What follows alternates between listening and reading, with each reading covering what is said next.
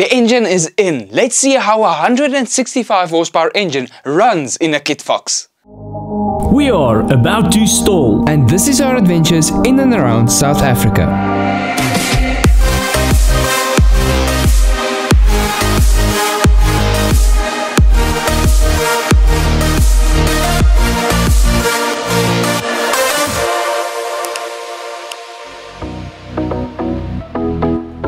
Welcome to part 3 of our engine upgrade.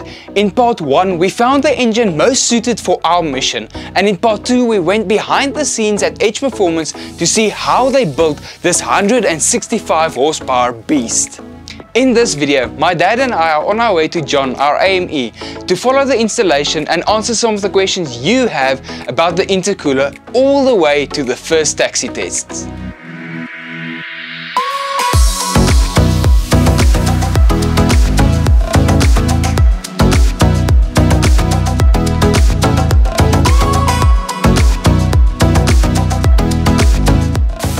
Special traffic Fox Alpha Bravo is final submitted.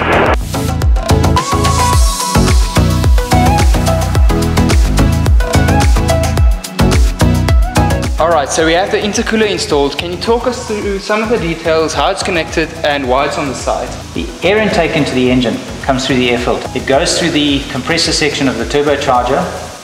As the air is compressed, it heats up. So it goes from the intercooler up through here. The function of the intercooler is to cool the intake air to increase the density, thereby giving more power.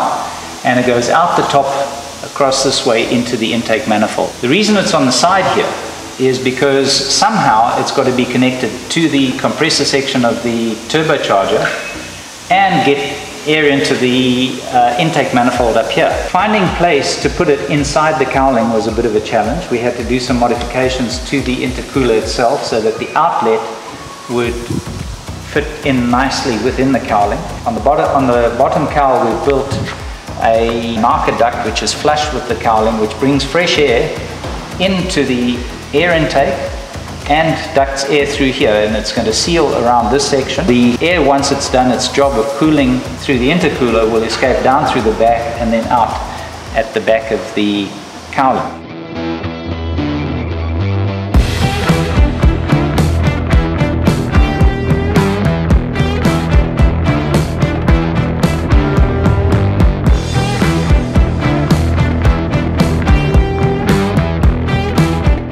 The previous air filter used to sit here, and this engine had no temperature issue. So I thought, now it's developing 40% more horsepower. Yeah, that's a lot. So now, what do we do with the heat? Yeah. So my thinking is by taking the air filter away from here, you get that we're improving the efficiency of the radiator. Yeah. What the racing guys say is if you get your oil cooled properly, then you don't have a problem. Then you're less likely to have a problem with this.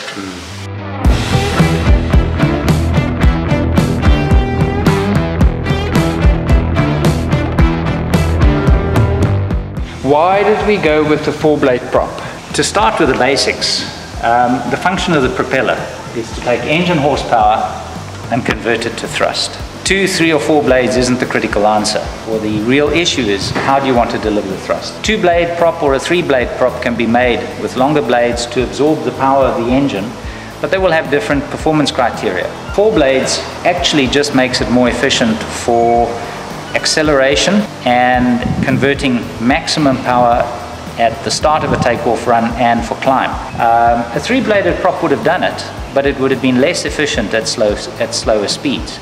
And so the goal of this aeroplane is to actually get out of the starting blocks as quickly as possible. Before we continue, I'd like to thank each and every one of you. We've grown from around 2,000 subscribers to over 4,000 subscribers, and it's all thanks to you. If you haven't subscribed yet, please consider doing so, as it really helps us to grow and make more of these videos. And if you ring the little bell icon, you'll be the first to know when the next video is released.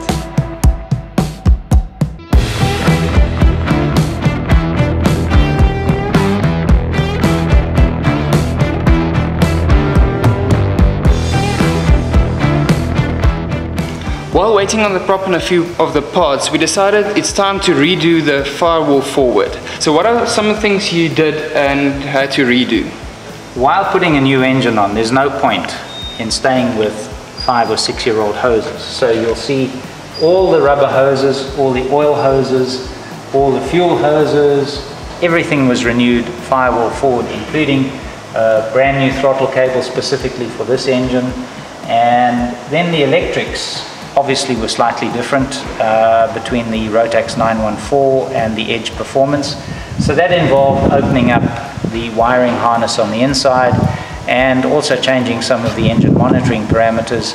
Speaking about the throttle, you guys have to see this. This is one of the coolest things upgraded in the cockpit itself. This throttle is both a normal friction throttle, so it works as any normal throttle cable in an aircraft, but it's also a vernier cable. So by twisting it clockwise, it'll open the throttle, and anti-clockwise, it'll close it for fine adjustments.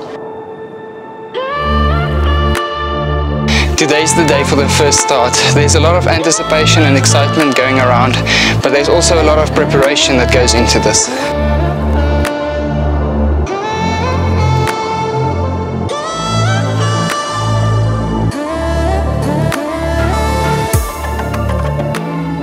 I'm just checking that everything is where it's supposed to be and that I haven't left things undone or loose. And intentionally, I'm just giving it a third inspection.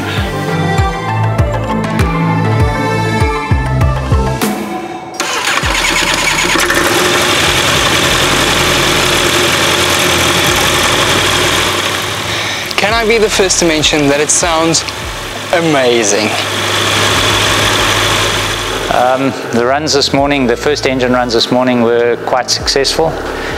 We don't have any leaks or any major issues. We've just got a few little tweaks to do here and there on the engine indication system, and see if I can get a few more RPM out of the prop doing on static RPM, you know, max power static RPM, only getting about 5,400. I'd like to get a bit more, but apart from that, it runs very smoothly. It doesn't sound as frenetic as the 914 does at full power.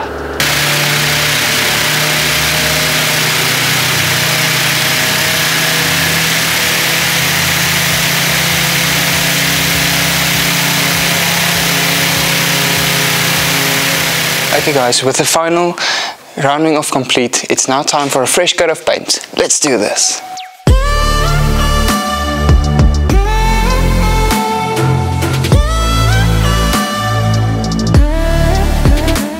I'm sure you are eager to know what she weighs, so here it is. Our previous weight came in at 955 pounds. With the new Edge Performance engine, she weighs in at 927 pounds. That's with the engine, 4-blade prop and bigger 4.4 pound heavier tail wheel. To compare it to the 915 weight, the FreedomFox weighed in at 932 pounds, according to part 3 of Trent Palmer's Operation Cup Killer.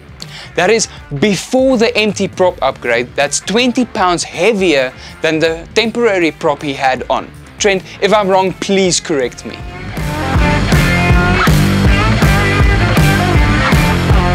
Okay guys, it's been a few days finishing the cowling and John has really done an exceptional job. It's now time to start the taxi tests.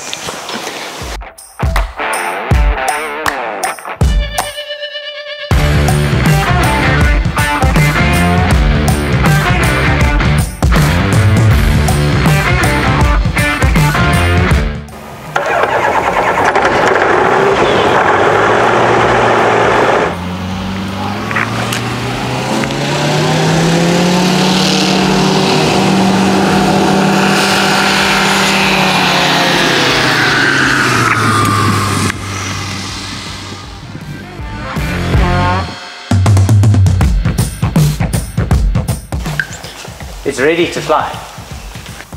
With the test successfully completed, we are super excited to be this far along in the process. It's now time to do the paperwork and a few modifications for heating, and it's going to take a while to do the paperwork, but we are super excited to get flying. So, with the COVID-19 lockdown currently in effect in South Africa, we were unable to get to test flights. So stay tuned for part 4 when we finally get to flying. and please consider subscribing so you'll be the first to know when it's released. Please stay safe out there, and as always, dream big, fly high, and live the adventure.